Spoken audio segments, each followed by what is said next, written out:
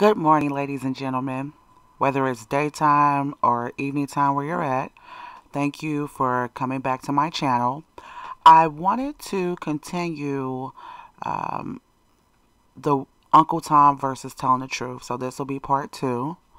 And I wanted to continue and talk about the Uncle Tom syndrome versus black brothers and sisters that may come across just trying to spread the truth to help our people.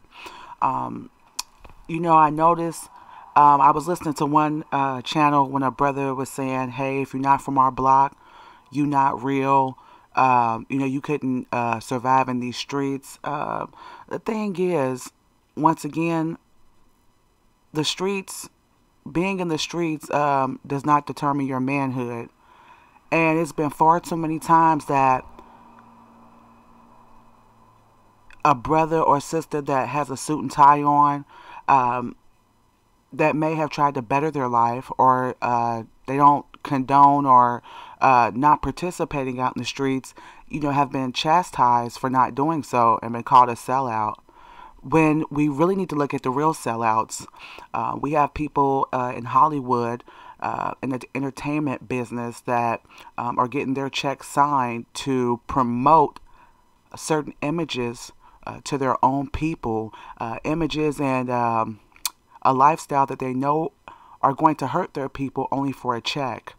Okay, so I'm not against anybody making any type of money, but we have black celebrities and black entertainers out here promoting images of whoredom to our young daughters, and this gangster lifestyle, like I said, that they may not be living, and it's hurting our people. Everyone loves a good entertainer, but it seems like us as a people, we take it to heart a little too much.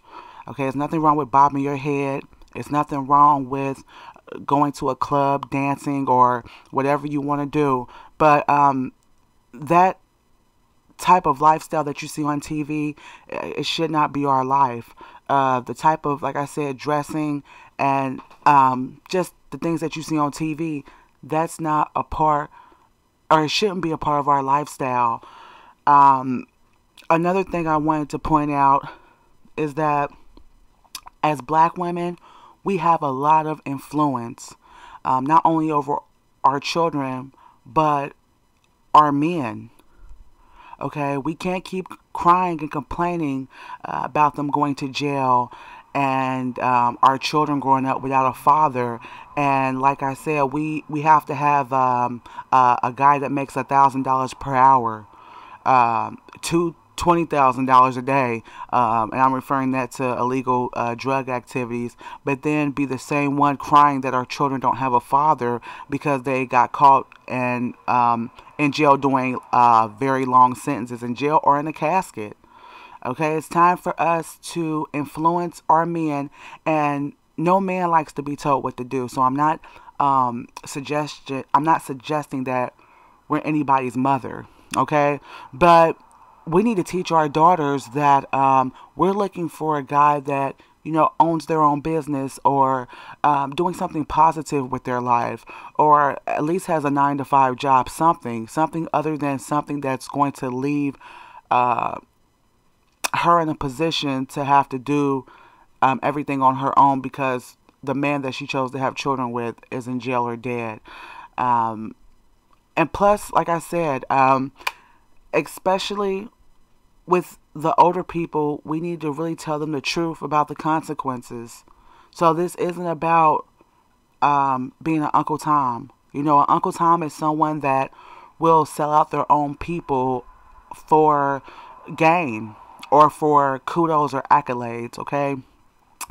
And it seems like I said is, as a people, we don't want to hear the truth. Some of us do, and that's why it's best to reach out to the youth, because sometimes as older people, and I'm a little up there myself in age. I mean, I'm in the middle, and sometimes we get stuck in our ways and we don't want to hear anything else.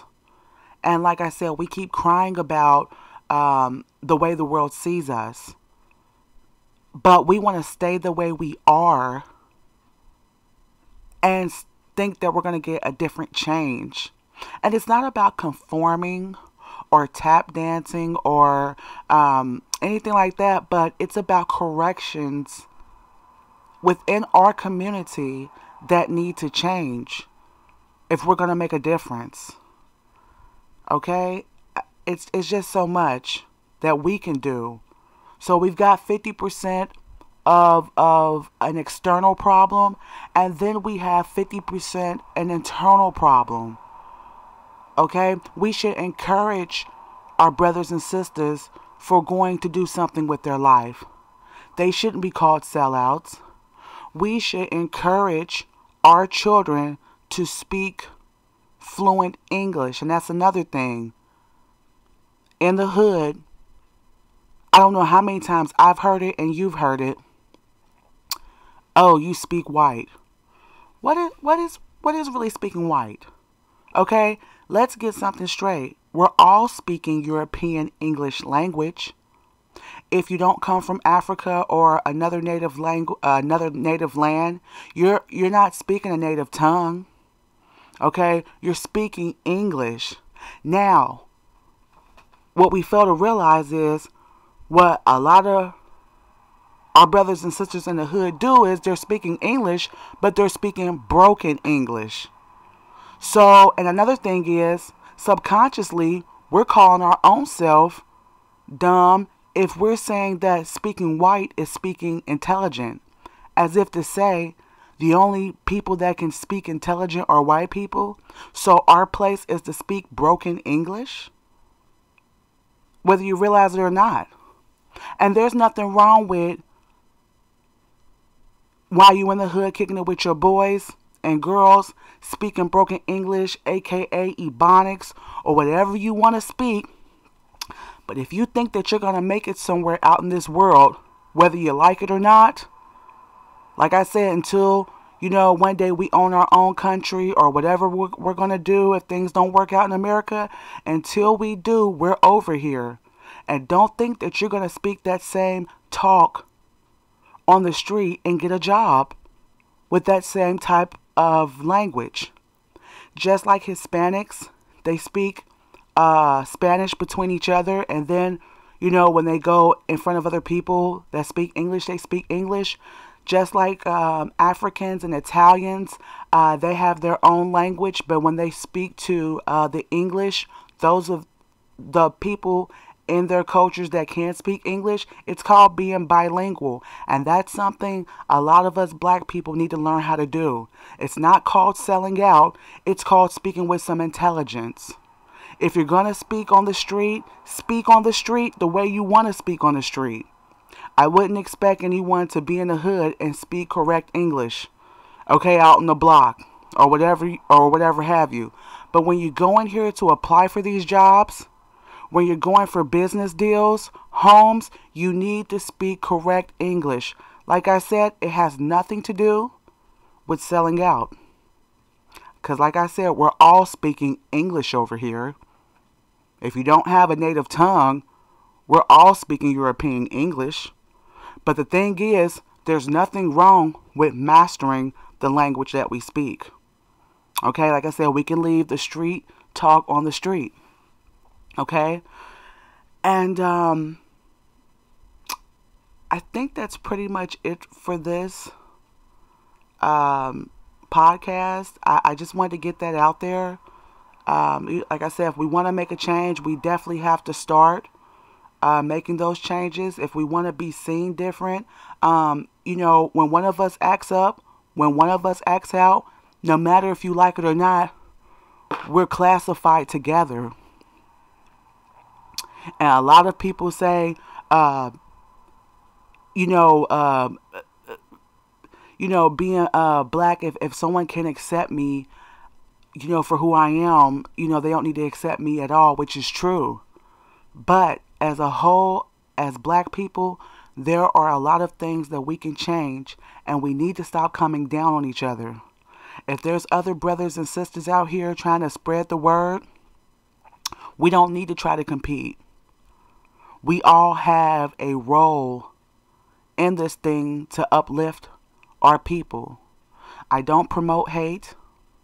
I don't promote any type of violence, especially if no one's being violent toward me. I do believe in defending myself, though. Okay, so this is not about hating anyone or any specific people. This is about getting it together within our house, within our group of people. This is about being the best that we can be.